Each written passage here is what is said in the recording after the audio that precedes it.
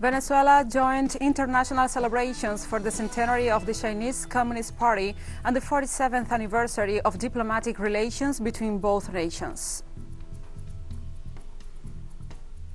The clinical trials of Cuba's Soberana O2 vaccine candidate in children continue, now moving to children aged between 3 and 11 years old.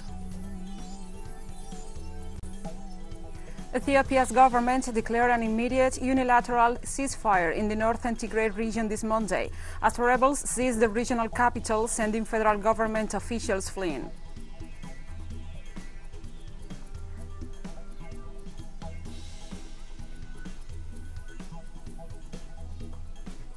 From the headquarters of TeleSUR English in Havana, Cuba, this is From the South. I'm your host, Gladys Quesada, and now we begin with the news. Venezuela joined international celebrations for the centenary of the Chinese Communist Party and also for the 47th anniversary of diplomatic relations between both nations. In a ceremony in Caracas, the President Nicolás Maduro Moros and Ambassador Lee Bauron highlighted the strong friendship between China and Venezuela and also the historic achievements of Chinese communists.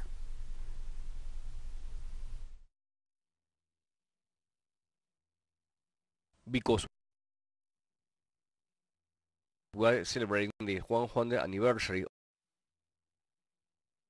of the founding of the glorious Communist Party of China, the party of the Chinese People's Revolution, the party of the glorious heroic past, the party of the gigantic future of the 21st century and beyond. Our sister, China, and we are celebrating 47 years of diplomatic relations.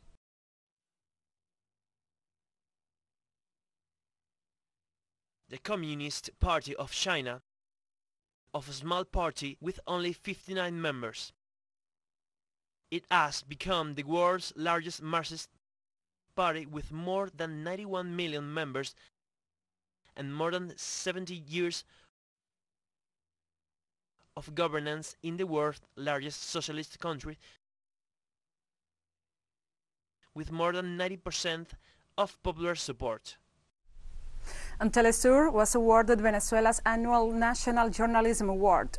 This time, it was the special prize honoring the 200th anniversary of the Battle of Carabobo, which sealed the country's independence from Spain in 1821. President Nicolás Maduro Moros handed the award to our colleague Susana Segovia at a ceremony in Miraflores, the Venezuelan presidential palace, on Monday. The jury valued the quality of TeleSUR's huge journalistic coverage of and around the Carabobo battle commemorations. The National Journalism Award is named after Venezuelan founding father Simón Bolívar. Awards were also handed to different journalist categories, ranging from television to print, news coverage and investigations, among others.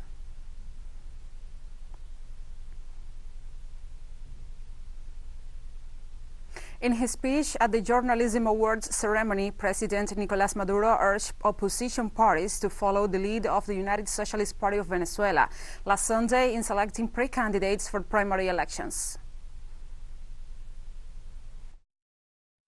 It has been a separate process. Hopefully, all the political parties in the country will open their floodgates and give their militants the right to their grassroots leaders to exercise power and run their candidates for the November 21 mega elections.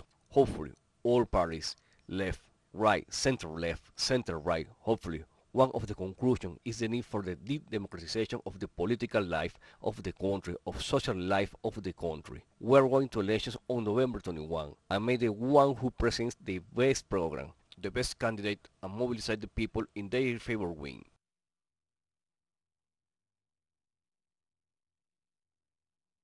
President Maduro also announced the termination of the figure of protectorates established to implement state policies in federal state and also municipalities run by the opposition. We want to go out to war with that united opposition and win whoever has to win. And I announced it. From this election, I think the best thing is to win. Whoever wins gets to the government in your state, in your municipality, and what belongs to us. It's up to me to eliminate what we've called the protectorate. No more state and municipality protectors to rule. Whoever wins, and good things, we are going to see how they get rid of that protectorate. Several sectors of Colombian society took to the streets this Monday as they mark 2 months since the national strike mobilizations against the government of President Iván Duque began. Protesters continue to demand justice for the more than 80 people killed during the demonstrations, the dozens of disappeared and the thousands injured at the hands of the security forces, most notably the mobile anti-riot squadron, notorious for its human rights abuses for years. The wide-scale mobilizations and human rights violations have drawn attention to the systemic violence in Colombia, a country whose population demands peace and basic living standards from a corrupt paramilitary government.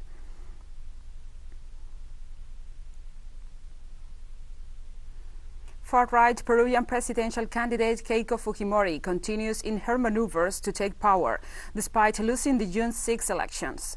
Now she's urging the country's interim leader to seek an international audit of the vote.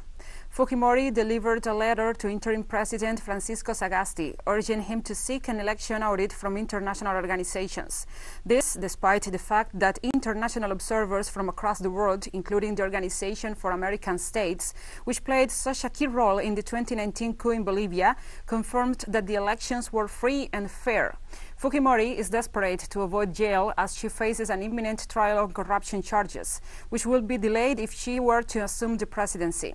Winning candidate Pedro Castillo is yet to be announced as president-elect, as the electoral authorities continue to study each of Fujimori's baseless claims of fraud.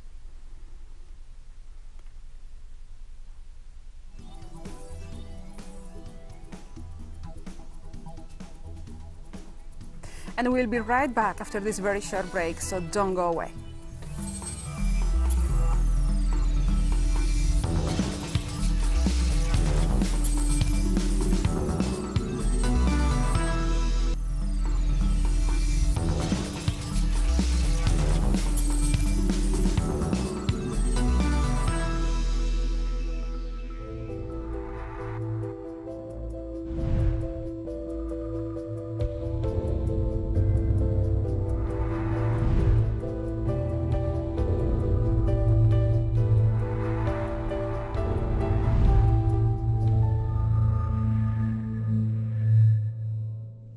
Welcome back from the South. The clinical trials of Cuba's Soberana O2 vaccine in children continue. This Monday, the first 25 children aged between 3 and 11 years old received the initial dose of the vaccine candidate.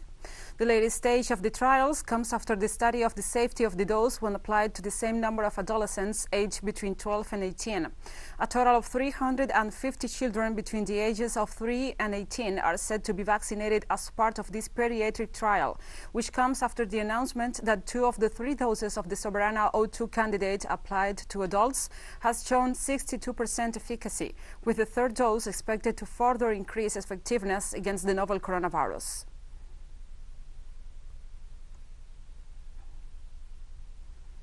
And Russia imposed new restrictions this Monday to contain the rapid spread of the novel coronavirus, as the Delta variant causes record deaths in its 2 main cities. Both Moscow and St. Petersburg surpassed their respective daily records from COVID-19 deaths over the weekend. This despite the progressive implementation of restrictive measures such as the return to mandatory teleworking for part of the population and obligatory vaccination for a minimum percentage of service sector employees. According to the World Health Organization, the fast-spreading Delta variant, first identified in India, is present in at least 18 countries, forcing some of them to review their strategies.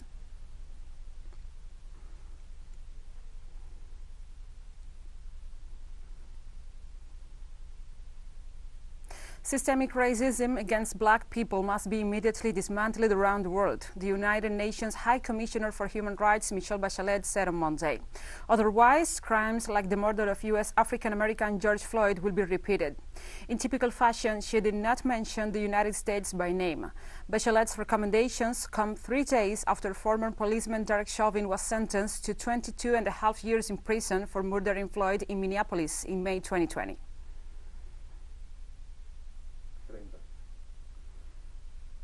And start dismantling racism, to end impunity and build trust, to listen to the voices of people of African descent, and to confront past legacies and deliver redress. Only approaches that tackle both the endemic shortcomings in law enforcement and address systemic racism and the legacies it is built on will do justice to the memory of George Floyd and so many others whose lives have been lost or irreparably damaged. And protesters paraded through the streets of Bari in southern Italy on Monday, demonstrating against the arrival of foreign ministers from the G20 countries who were meeting at an official reception nearby. The demonstrators expressed their condemnation of the policies of powerful nations united in this bloc, including migration policies and the global financial system that reproduces poverty for the majority and wealth for the few. They also called for concrete action to face the climate crisis. The foreign ministers of the world's 20 largest economies are set to hold a summit in the nearby city of Matera on Tuesday.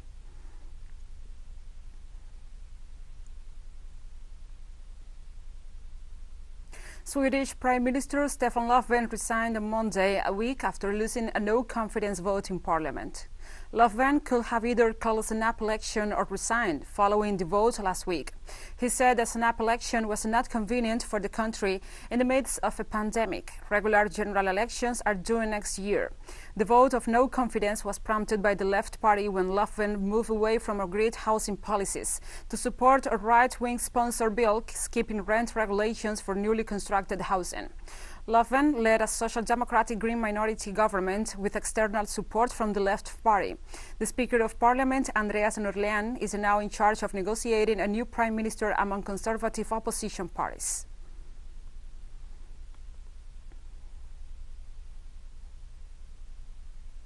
Western Military Alliance, the North Atlantic Treaty Organization, announced drills in the Black Sea in the wake of tension with Russia, following a provocative incursion of a UK destroyer into Russian territorial waters last week.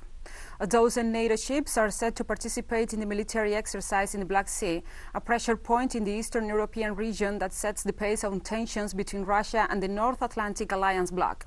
Moscow has made clear it will not tolerate any trespassing of its maritime borders, warning that a repeat of the British destroyer provocation could lead to an armed response.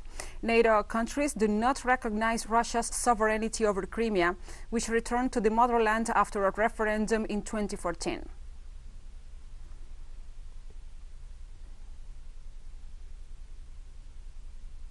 Russia and China will continue their strategic alliance. Their 2001 bilateral treaty on friendship and cooperation has been extended, Presidents Vladimir Putin and Xi Jinping announced on Monday.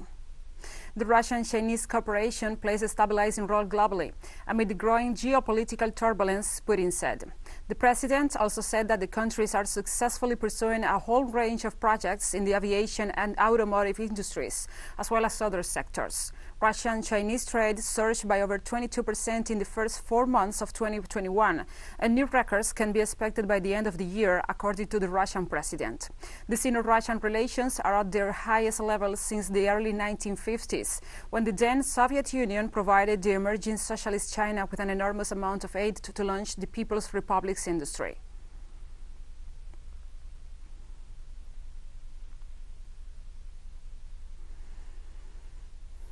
And we have more stories coming up after this final short break, so stay with us.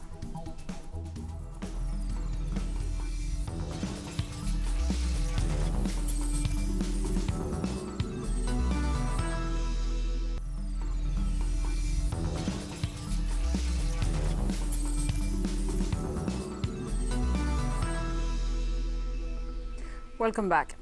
Ethiopia's government declared an immediate unilateral ceasefire in the northern Tigray region this Monday, after nearly 8 months of deadly conflict and as rebels seized the regional capital, sending federal government officials fleeing. In a statement, the government argued that the ceasefire will enable farmers to till their land and aid groups to operate without any military movement and to engage with remnants of Tigray's former ruling party who seek peace. The announcement came shortly after the interim administration in Tigray, appointed by the federal government, fled the regional capital Mekelle as rebel fighters entered, sparking celebrations by local residents on the streets. Federal government troops invaded Tigray in November, sparking some 8 months of fighting with widespread abuses. Reported, while the UN says 350,000 people have been pushed to the brink of famine.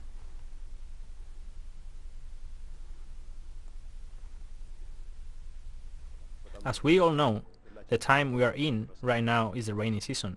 The locust swarm destroyed almost all of the produce in Tigray last year, and they couldn't collect the remaining produce because the force of destruction began the war. And after this comes to pass, and if they can't cultivate and harvest this rainy season, the problem for the community is not an easy one. It will not be one to be resolved easily, and the community will have problems for the years to come. Arab Republic condemned on Monday the blatant United States aggression in the border region with Iraq as a flagrant violation of the integrity of the territories. In a statement issued by the Foreign Ministry, the authorities reiterated the demand that the U.S. respect the territorial integrity of both Syria and Iraq and immediately cease its attacks on the independence of the two countries. The Foreign Ministry also criticized U.S. policies in the region and stressed the need to withdraw its forces in response to the wishes of the peoples and institutions of the countries where they are located. Likewise, it was stressed that the U.S. military presence in the region serves Israeli interests.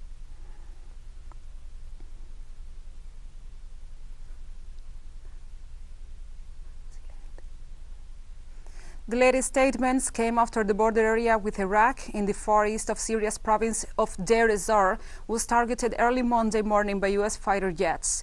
The aerial attack killed at least 7 people in Syrian territory, among them child and 5 members of the Iraqi Popular Mobilization Forces.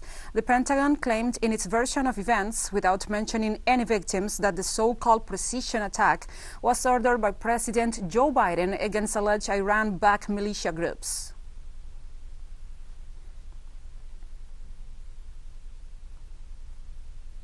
And a video released on Monday shows killed Palestinian activist Nisar Banat being abducted by Palestinian national security officers. Palestinian media shared security camera footage showing the moment of the arrest of Banat before his assassination in Al-Khalil. At his funeral a few days ago, his mother revealed to a local media outlet Al Mayadin that her son was being chased for 2 months by authorities. The Secretary General of the Palestinian Popular Struggle Front, Ahmed Magdaleni, stated that whoever is responsible for the death of Nisar Banat will be punished according to the law.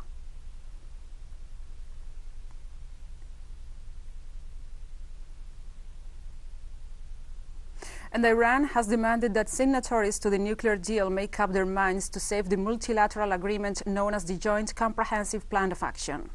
The pact hangs by a thread ever since the United States withdrew under former President Donald Trump in 2018.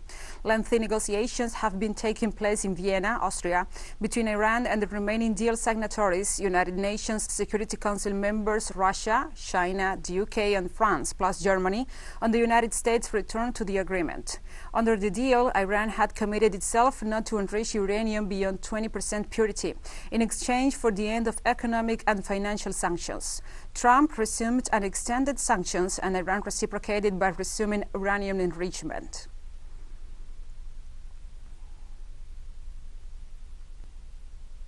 In Gaza, Palestinians gather around the rubble of a tower razed by Israeli strikes last month, this time not to mourn, but to feed their spirits.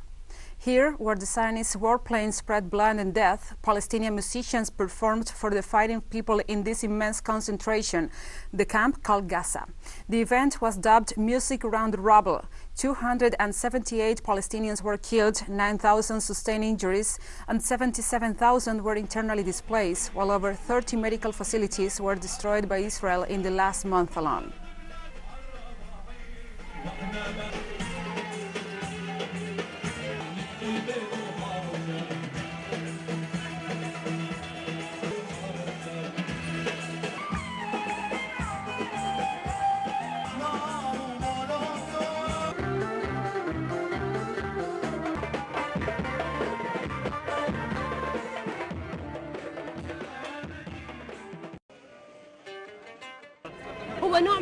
It is a kind of entertainment and kind of a morale boosting and psychological improvement, because the tower was damaged during the days of the war and the audience is happy and interacting with the songs. Today we are holding a music event among the rubble to deliver a message to the world that Gaza City, the besieged city that has been exposed to war for years, still loves life and hopes. And we have come to the end of this news brief. But remember, you can find this and many other stories on our website at telesurenglish.net. And also, if you feel so inclined, please join us on social media. We are on Facebook, Twitter, Instagram, and Telegram. For TeleSUR English, I'm Gladys Quesada. Thank you for watching.